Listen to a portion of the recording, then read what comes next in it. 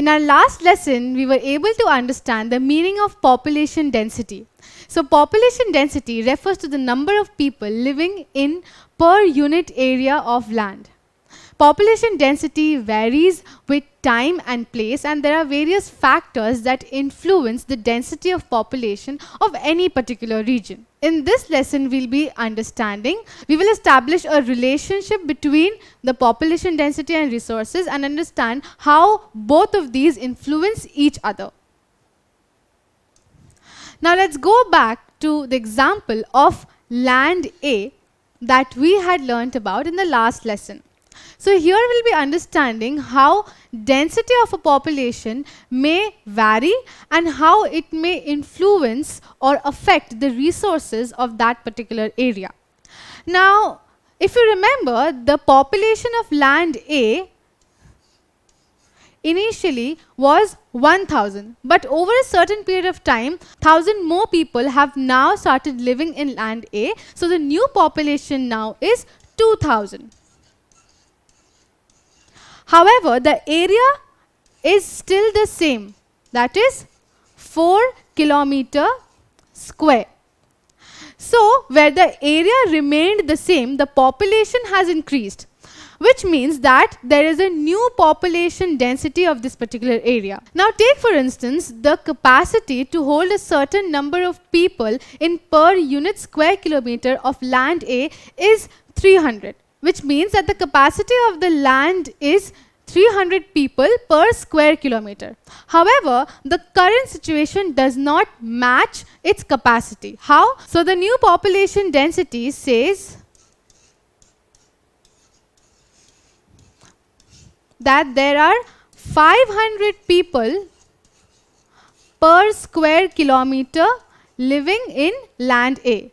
So there are 500 people in each square kilometer of land A. That means it has already crossed or exceeded its capacity. Now once the capacity to hold a certain number of people has exceeded, it also means that the resources that were initially available to the people there has now also got limited. So we see that there is an inverse relationship between the population of a particular area or the population density of an area to the resources that are present in that area. So we see that there is an immense pressure of population on land A and its resources. So what do we call such a situation? Such a situation is known as overpopulation. So overpopulation is a situation in which the available resources are not enough for the people or the population density of that particular area. This leads to the shortage of energy, to the other available resources like enough drinking water or enough school or educational or health facilities for the people living there. So in overall view, we can say that the resources are limited as the population density increases. So in a situation of overpopulation, there is a scarcity of resources. So we just saw that only 20% of the Earth's land surface is inhabitable, while the rest of the Earth's land surface is uninhabitable, that it is not suitable for human habitation, which only means that the resources are quite limited for the ever increasing population. So the rapid growth in population in the past few generations has now been a threatening point for the sustainability of planet Earth. So here's a satirical depiction of how the ever increasing population is now a threat to the people of planet Earth. So we see that people are on one side celebrating that we have hit a population of 7 billion. However, we soon realize that there are not enough resources to fulfill the needs of all these 7 billion people. Right? So we see that here there's a bean balance which simply explains that the population is much heavier than the resources available, and such a situation is known as overpopulation. So here's the ratio of overpopulated regions where the number of resources available for the population is not enough. Now, overpopulation has led to excessive industrialization and urbanization. So, overpopulation in a particular region means that the industries have to now fasten up, pull up the socks and work even more harder to fulfill the needs of the people living in that particular region. So, in order to fulfill the needs of the people and to industrialize the area more, the industries are leading to environmental pollution that affects the health of the people living there. So on one hand, where they are trying hard to fulfill the needs of the people, they are also on the other hand simultaneously polluting the environment, thus adversely affecting the health of the people for which they were working hard. So it's almost a trap. So overpopulation is a very unfortunate situation that the world is facing now. Now, this continuous pressure of population on resources that are available in a particular area leads to over-exploitation and depletion of resources. Now, this may lead to poverty, hunger, and a lot of other crises that is degrading the overall health of a particular area or a region. So the continuous pressure of population over limited resources like land and water has led to various problems that the world is facing now. Poverty, unemployment, hunger, disease, famine, and many such other natural disasters are a result of this overpopulation. So we see that we need to be very, very careful on our part to not over-exploit the limited resources so that we can avoid such a situation of hunger and uncertainty. Overpopulation may also lead to the growth of slums. So the limiting of resources has also led to high cost of living. Now due to this, the overpopulated areas are leading to the growth or the creation of slums which are characterized by unhygienic living conditions. So here are pictures of the Dharavi slum, which is the largest slum in Asia. So you see that people are unfortunately living in such unhygienic conditions because of the problem of overpopulation. So such poor living conditions and the growth of slums also sometimes force people to turn to unjust methods of getting employed or earning money.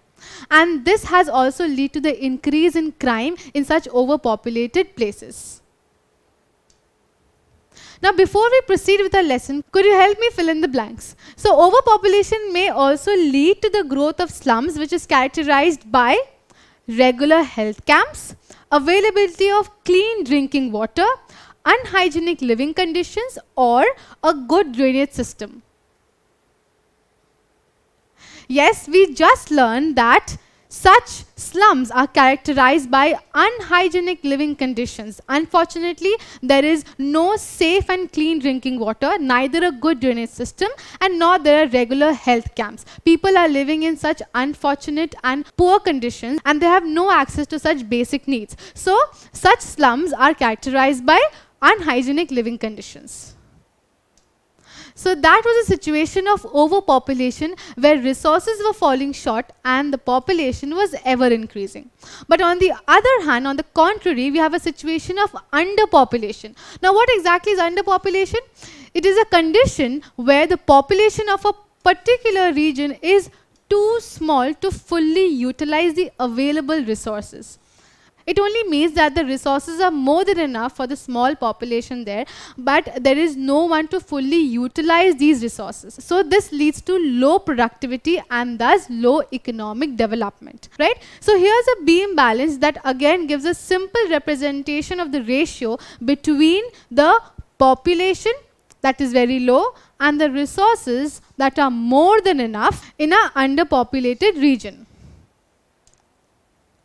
However, underpopulation also has a positive side. So, underpopulation or lower population results in abundance of natural resources for the people living there, and it also means that there is less of congestion, less of fighting for the limited resources, and hence we have a cleaner as well as greener environment. There are enough jobs available for all the people and pollution is very less. However, there is an exception. So Japan is an exception that faces a problem of underpopulation where The working population comprises of the majority of aged people.